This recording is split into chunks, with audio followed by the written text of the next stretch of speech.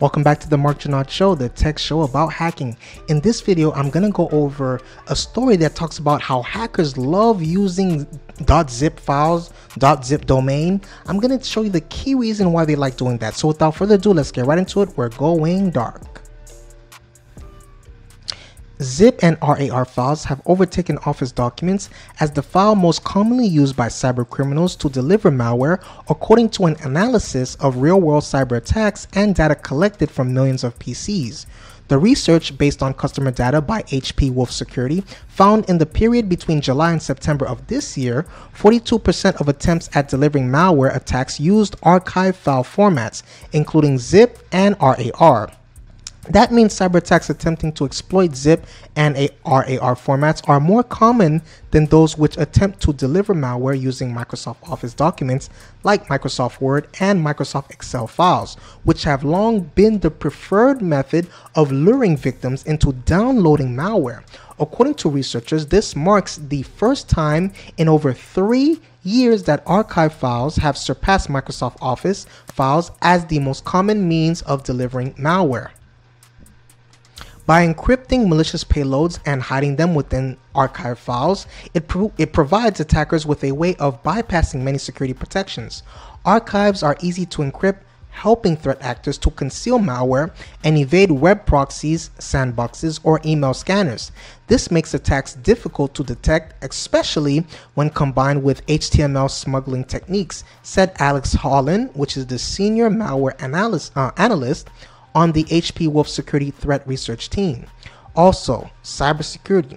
These are the new things to worry about in 2023. In many cases, the attackers are crafting phishing emails which look like they come from known brands and online service providers, which attempt to trick the user into opening and running the malicious zip or RAR file. This includes using malicious HTML files in emails which masquerade as PDF documents, which, if run, show a fake online document viewer which decodes the zip archive. If it's downloaded by the user, it will infect them with malware. According to an analysis by HP Wolf Security, one of the most notorious malware campaigns which is now relying zip archives and malicious HTML files is Crackbot, a malware family which is not only used to steal data but also used as a backdoor for deploying ransomware. So Crackbot, which is QAKBOT, reemerged in September with malicious messages sent out by email claiming to be related to online documents which needed to be opened. If the archive was run, it used malicious commands to download and execute the payload in the form of a dynamic link library, which launched using legitimate but commonly abused tools in Windows.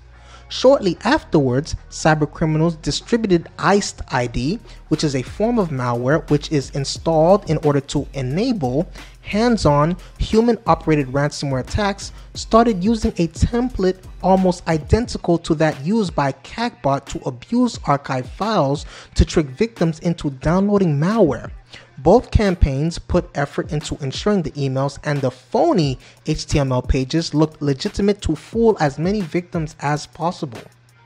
What was interesting with Crackbot and Ice ID campaigns was the effort put into creating the fake pages.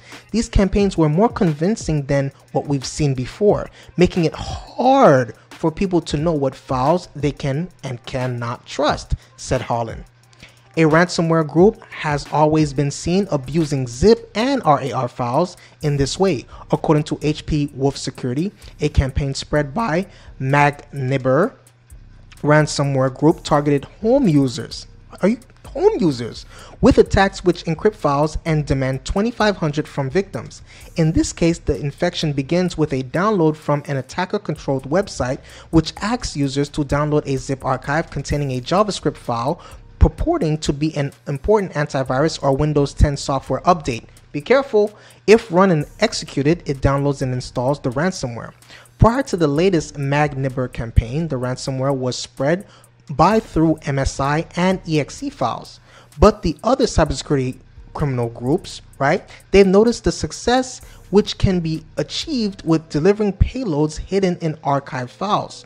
cyber criminals are continuously changing their attacks, and phishing remains one of the key methods of delivering malware because it's often difficult to detect an email or files are legitimate, particularly if it is already slipped by hiding the malicious payload somewhere where antivirus software can't detect it. Users are urged to be cautious about urgent requests to open links and download attachments, especially from unexpected or unknown sources. So that is one of the reasons why hackers love using zip and RAR files / domains, right? So what is your opinion? I want to know it. Please hit the subscribe button. Please hit the notification bell. I love you. Stay safe. See you on the next video.